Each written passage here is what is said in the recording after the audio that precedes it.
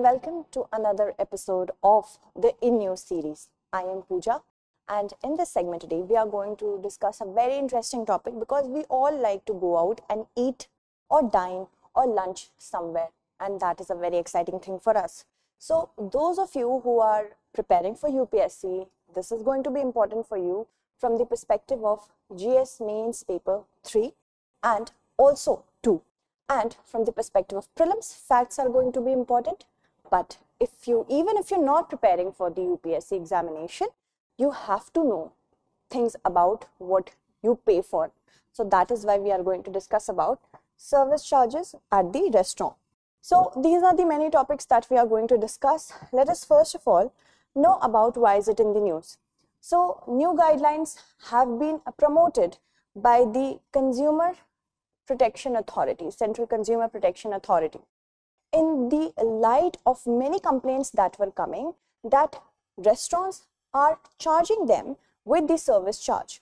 Although in 2017 the guidelines were provided for the restaurants not to charge service charges, as it is not mandatory but it is flexible when it comes to if you are going to provide a tip to the waiter or the service provider, the service waiter, you can do so, but it is not mandatory. So even after 2017, the guidelines failed to actually make a very hard impact. So first of all, let us talk about the Central Consumer Protection Authority. It came into existence under Section 10 Clause 1 of the Consumer Protection Act of 2019, although it was established in 2020. The main aim is to protect the rights of the consumers by cracking down on unfair trade practices and service charge, making them mandatory, in the sense not making the consumers aware that service charges are actually not mandatory. You can have a say if you do not want to pay. So that's an unfair trade practice. False and misleading advertisement are also one of these centers where Central Consumer Protection Authority makes a charge at. Also, the headquarters of it is of course in the National Capital Region of Delhi, but the central government can establish regional offices anywhere else as well in addition to the headquarters. Now, what are the functions? Apart from many functions, the basic functions that the authority has, the many other ones which might escape your remembrance are: if the authority finds that any goods are dangerous, then they can recall the goods or withdrawal of services and then pass an order for refund as well for the prices of the goods or services that were recalled. They can also impose a penalty of rupees 10 lakh with a jail term of up to 2 years on the manufacturer or the endorser. The manufacturer who is making the product, endorser who is actually promoting the product, of false and misleading advertisements, if there are certain false or misleading advertisement. The penalty may go up to rupees 50 lakh as well. So 10 to 50 lakh is the bracket, and the imprisonment years are 5 years for every subsequent offense. If the manufacturer or the endorser are failing to actually redress whatever concerns the authority has, subsequently they are doing it again and again, then this will be the punishment. Moving forward, if we talk about the composition consists of a chairperson and 2 other commissioners as members. There is also an investigation wing of the authority which is headed by the Director General, and district collectors will too have a part and powers to investigate complaints under the particular acts of 2019. Moving on, if we talk about the service charge, in addition to many components of the bill that you get when you dine or lunch at a restaurant, service charge is basically a tip. You can say it is a kind of tip, but tip is something that we think of paying from our own pocket when we finish the meal, and this is very voluntary in nature. I can tip 100, 200, 300 depending upon the place I'm dining at and the kind of service I'm getting. But the service charge is something that is reflected on the bill. If it is added upon and you paid it in full, then that is actually not mandatory. That's not mandatory. Let us know about the food charge. The components of the bill. Now this is something that I have attached before GST and after GST. Before GST, when we used to lunch at the restaurants, apart from the food bill that is reflected on the menu, we also had food taxable VAT, beverage taxable VAT. This is service tax, this is another thing, and this is service charge. So service charge is something that is not mandatory, while service tax basically before GST it was mandatory. Then comes the GST. What happens after that? The food price that is reflected on the menu plus the state GST and center GST, and then it becomes so less. So you see that many taxes were subsumed by the GST, and you see that service tax and food taxable VAT, services tax, beverage tax, food taxable tax, these were basically taken away by GST. Whereas this particular bill shows you, apart from the food charges, we also have here service charge. This is 280 upon the whatever the service charge can range from 5 to 15%, and that depends on the policy of the restaurant. So this particular service charge is not at all mandatory. You can refuse to pay it. Okay, so food charge, addition of service charge, 5% GST on this amount, whatever the amount is there with respect to the bill. And this is for all kinds of standalone restaurants, the standalone restaurants which are working on their own without being inside any area such as 5-star hotels. If they are located inside a hotel where the room rate is upward 7,500, these are basically 5-star hotels, then the GST will be 18%. Okay.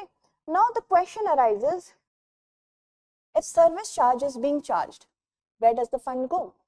The restaurant says that it can be used for many things, such as, first, it can be provided as a fund for the people who are working in the restaurant and help in their good and bad times with that fund that they make from service charge. Secondly, it can also be an incentive to the people who are attending to the table. Table number 8 has particular set of people that are attending to. So it's kind of a tip for them. Now, the thing is that we do pay tip to the waiters, but the backside kitchen ones, they do not get the incentive for providing us the food. So this is what the restaurants say. Also, if we add the service charge to the food menu and the billing amount comes as X, then a percentage of it also goes to the government revenue in form of GST. These were the things that were said by the restaurants. Now, background, I would like to say that this matter had come up in 2016 and 17.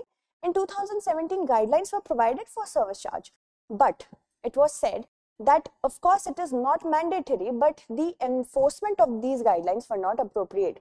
And several restaurants were making service charge binding on their patrons, binding on their customers. If a person is not aware that they have to pay the service charge or not, they will end up paying it thinking that it is mandatory. So customer awareness was not there, and exploiting this vulnerability of the customer, restaurants were having their go. Now, guidelines on fair trade practices related to charging of service charge from consumers and hotels by hotels and restaurants, it was said that look, you are already getting your service charge in the food and beverage menu rupees, because a 10 rupee Maggie that we eat, sorry, it might have changed, I haven't had Maggie since a very long time, but I think it's 11, 12, something like that. So 12 rupee Maggie or 11 rupee Maggie that we make at home by sprinkling some kind of cheese or something like that, it wouldn't cost more than 30 rupees, right? But in big restaurants, if you go, it goes like 60 rupees, 70 rupees. So you're already getting your service charge in that particular menu that you have given for the customers to look at. So why do you need to have a service charge that you add on top of that menu? That was said in these guidelines. And the issue still, the restaurants were like, okay, it is not either, if we think from the perspective of restaurants, they are making it visible enough for the consumers to pay, but they are saying that it is not mandatory, although it is not illegal to have service charge. So the issue comes here that the default billing option, whenever we get the bill, we have that service charge reflected in that bill, and that is the problem, because consumers might not be aware of that and they might end up giving that money to the restaurant. Also, because there is no transparency as to where this charge goes, as it is not mandatory, then it wouldn't be mandatory for the for the restaurants to show to the consumers that we have so much transparency, or to the government that we have so much transparency that this particular fund is being built and it is going to the right place. Also, public embarrassment, whenever a person says that I do not want to pay the service charge, then the onus comes on that consumer that they have to explain it to the management of the restaurant that why they are not paying it. So it results in public embarrassment and also spoil their dining experience. Okay, so what are the guidelines? Let's go through them one by one. No hotel or restaurant shall add service charge automatically or by default in the bill. Service charge shall not be collected from consumers by any other name. It doesn't mean that we are going to have another name for service charge. No hotel or restaurant shall force a consumer to pay service charge and shall clearly inform the consumer that service charge is voluntary, optional and at consumer's discretion. This is the best one. No restriction on entry or provision of services based on collection of service charge shall be imposed on consumers, and service charge shall not be collected by adding it along with the food bill and levying GST on the total amount. So, as a consumer, what can you do if you do not want to pay the service charge? You can make a polite request to the hotel or restaurant to remove that. If they do not seem to agree to you, then you can call on the National Consumer Helpline. It works as an alternate dispute redressal mechanism, which is pre-litigation. That means it's not court-like, but if you want to move to the court before that, you can talk to the National Consumer Helpline, which is, the number is 1915. Okay, here it is, or on the NCH mobile app. And you can also lodge your complaint by using to the Consumer Commission at 𝐾𝐫𝐢𝐬𝐡𝐭𝐢, portal, and this is the link. Okay, you can also submit, this is the fourth step, you can submit a complaint to the district collector of that particular district, and a consumer can also complain directly to the CCPA by sending an email to the given link. Okay, so what is the conclusion? In conclusion, it is said, why not increase the wages of the people who are working at your restaurant first.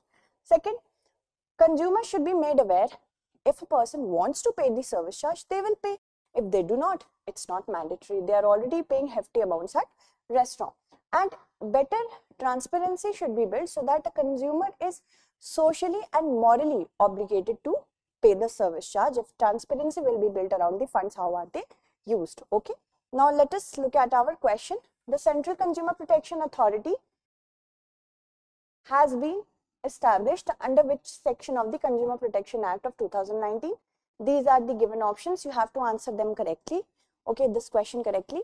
And if you have answered my last question, please stay. I am going to take your names. If you haven't, you can move on to the next thing. We'll see you again.